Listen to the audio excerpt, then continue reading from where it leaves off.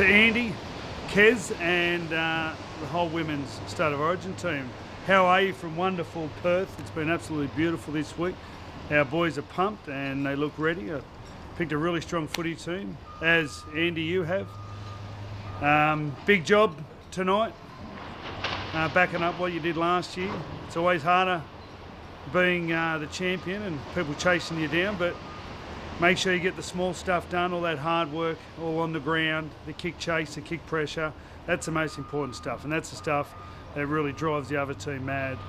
We've already spoken about what we're doing tonight. We're going to get together and watch the game, wear the jersey proud, rip into these Queenslanders, give them nothing, and just make sure, do all that hard stuff. The scoreboard will tick over, the better you do that hard stuff and work hard for each other. So enjoy the moment, work hard for your jersey, and see you on the other side.